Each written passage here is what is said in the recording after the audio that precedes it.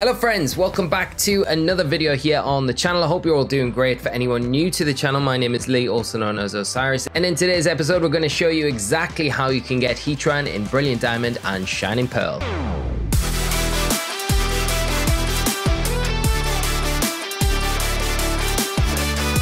Okay, we are starting off in the fight area, the northeastern part of the map. You need to access this, and you can only access this after the post game, so beating the Elite Four.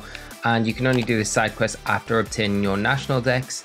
Just to make sure, in case anyone is aware, you want to head out onto Route 225, and this is the way we want to go. Look at all these Makuitas popping up.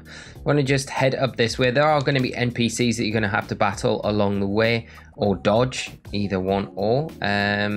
But yeah, just be aware that there will be a few battles along the road here as we head towards Stark Mountain.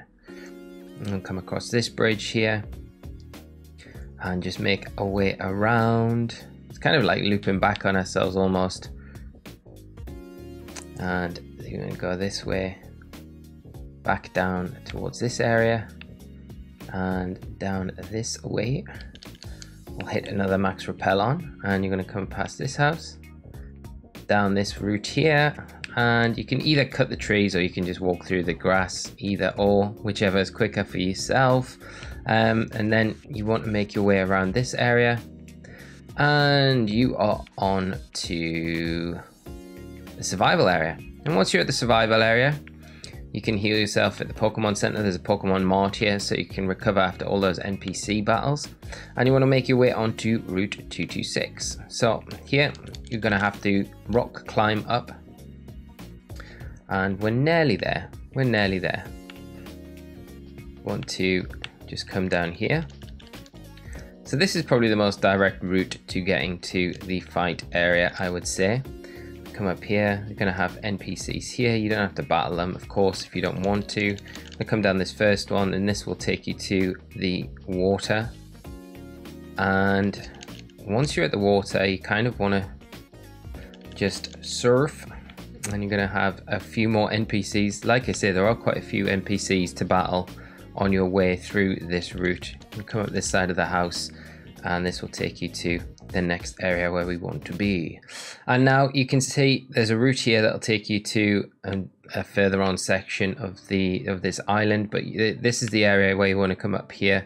And then this is the bit that gets a little bit tricky, because you're going to be having to get on your bike to do this. And it's really frustrating doing this, actually. Yeah, you're going to need to be in that top gear to do this, because otherwise you won't get enough momentum to kind of get over the rocks. Have we got our gear set? No, we haven't. There we go. Okay, there we go. So you need to be in your top gear. I would dismount your bike when you're trying to do this next bit, because it is super frustrating. Just try and line yourself up with this next one, and then get on your bike again. Obviously make sure you're on your top gear, get off your bike, and then edge your way around this corner, because the controls in Brilliant Diamond Shining Pearl are terrible.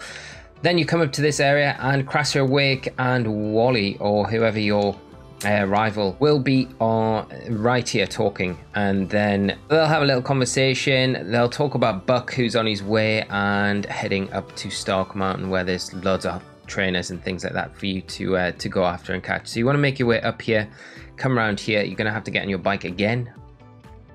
We'll meet you right here, and he'll talk about asking you to get the magma stone. Whoever can get the magma stone first. You want to just make your way through these paths here, come down here. You're going to have to fight this NPC, or you can dodge him if you can. And then you want to make your way up here. You're at Stark Mountain, come up this side, slap on another max repel, and then here we are. So you can see this is where we go in. So the first thing we want to do is just use Rock Smash, and then we're going to have to use Strength to push this stone all the way down these steps. And this is a little bit of a frustrating bit of the guide, but if you're wondering how to get down here, it is just push it all the way down, and you can see there's a little kind of space for it to be pushed into at the bottom here, and we want to just make our way up to the next area. So just push the top, push the bottom.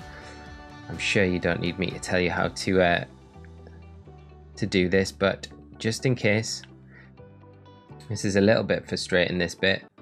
You just got to have a bit of patience with it. There's just a lot of rocks to push, break, and until you're able to get to the next route. And you can see Barry is also standing waiting to the entrance of the next cavern. So you just want to make your way up here and push this boulder. You can grab the items while you're down here if you want, or you can just make your way and speak straight to Barry and make your way into the main cavern. And as you can see, when you speak to Barry, he says that he got wiped by Buck, and he's making his way to the battle zone to get stronger or whatever. So you want to come through into this main cavern here, and this is where you will encounter Buck again. Buck's basically going to say we should go after the magma stone together. Do you want to team up? Blah, blah, blah, blah, like that. So you team up with Buck. There is a lot of NPC trainers down here. So, but basically what you want to do is just take a left, head up to this little route here, and then just carry on. Go right to the end here, because there's only really one set of trainers that you need to battle down here. To get to Heatran, you want to come down these steps, just take a right at this point through this little chute. You can't use things like rock climb and stuff when you're with Buck, so you're kind of limited on the route that you're able to take. You want to take these stairs up here, and these are the only trainers that you're going to have to battle on the route to getting the magma stone or Heatran's lair. So I'll just skip this one for us, and then we will head over to this path here, and then you're going to want to come down these stairs, and we've got a little bit of a job ahead with pushing a boulder for what seems like forever, eternity.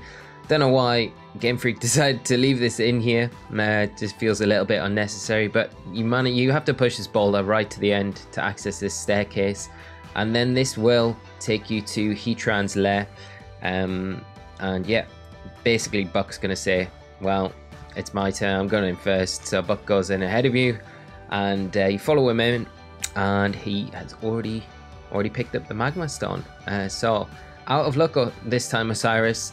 Pretty much we are out of luck. Buck has taken it, but no Heatran here. Mountain rumbles, and then Buck decides that he's gonna skedaddle back to his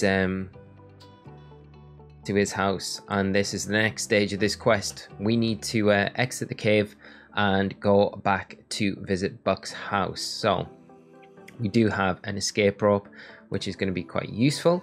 If not, if you haven't got one, just follow the same route as we took in, and once you're outside the cave system, you want to make your way back to the survival area, and you want to visit Buck and his grandpa in their house. So once you're here, you want to just take a left outside the Pokemon Center, and just come to this house right next door to it, and Buck and his grandpa will be inside. You can speak to either first. Grandpa kind of says that you should put it back. Buck has a change of heart and decides that he's going to go and put the magma stone back. We kind of did this the wrong way around, talking to Buck first, but yeah, the old man kind of makes Buck feel a little bit guilty.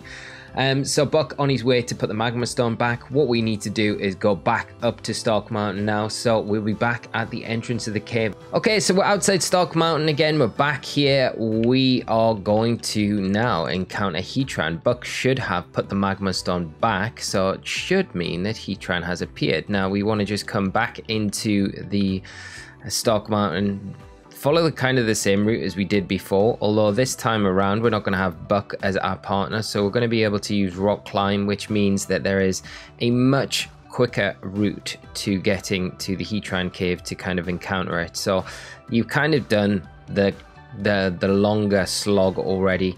You want to just follow this path around the way I'm doing it. Obviously you already know the way because you've been into this cavern before.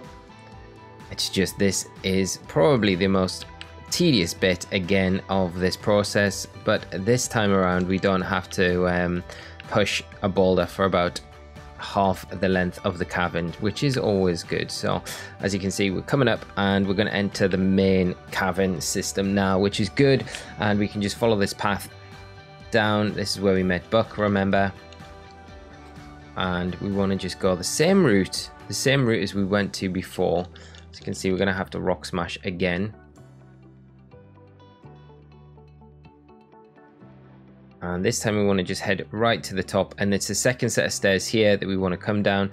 and we want to head straight up. There will be a couple of NPCs here that you're going to have to battle, but once they're done, it is probably quicker battling them, and then we can climb up here and we are at the entrance of the cavern.